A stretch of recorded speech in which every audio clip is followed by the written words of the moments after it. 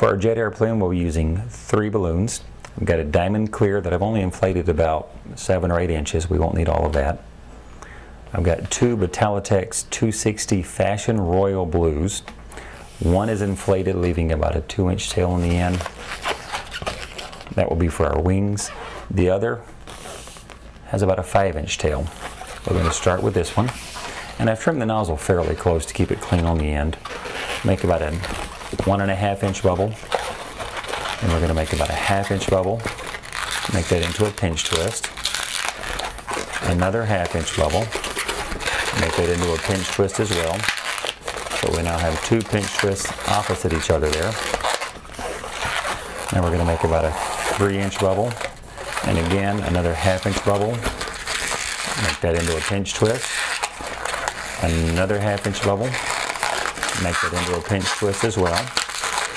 So we've got an 1.5-inch bubble, 2 pinch twists, about a 2.5 to 3-inch bubble, 2 more pinch twists.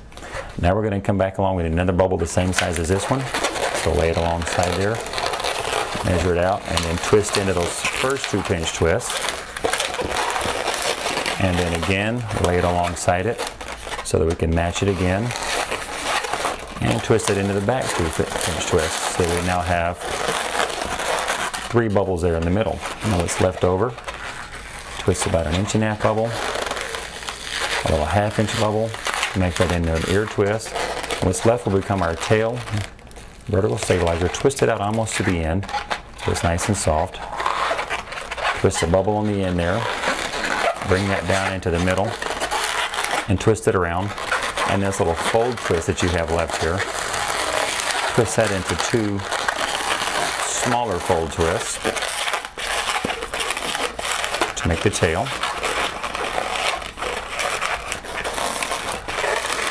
Now you want to take and position it so you've got your tail back here, and then for your 3 bubbles you've got the 2 on top and the extra bubble on the bottom, and then your 2 ear twists are lined up like that.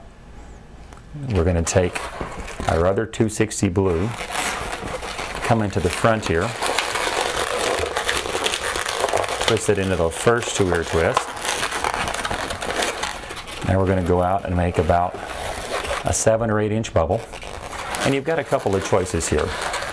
Depending on what kind of wing you make, we can make a delta wing, or if you take and twist and just come straight back like that to get a jet fighter. Or I'm going to make a slightly different wing. We're going to make about a 1-inch bubble out on the end here, and then I'll make the second bubble slightly shorter than that one. Twist that into those back 2 ear twists so we get a wing like that. That wing can be however you like it to be.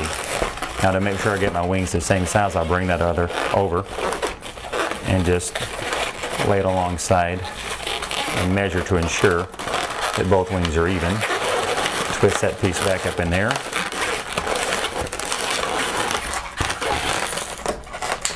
Remove any excess and secure the loose end. And then position your wings on opposite sides of your airplane, and these ear twists that we have will help hold them out flat. So we've got our 2 wings like that. Now again, you want to have the extra bubble on the bottom, so your tail is sticking up the opposite of that third, so you've got this flat surface here on top. Now we're going to take our diamond clear, and I'm going to twist it in at the back of the wings here. Twist it around once or twice to secure it. Sometimes you'll lose an ear twist there. If you do, don't worry about it. That's twisted in pretty securely. What I'll do is I'll make a little small 1/2-inch bubble with this diamond clear. Make that into an ear twist to replace the bubble that just popped. Now you're going to take your diamond clear, lay it across the top for your canopy. Twist it, a bubble the same size as those, and then twist that into those front 2 ear twists. Pop the excess off. Twist that up into there. And we've got a little jet airplane, and if you want, you can add a little canopy artwork here.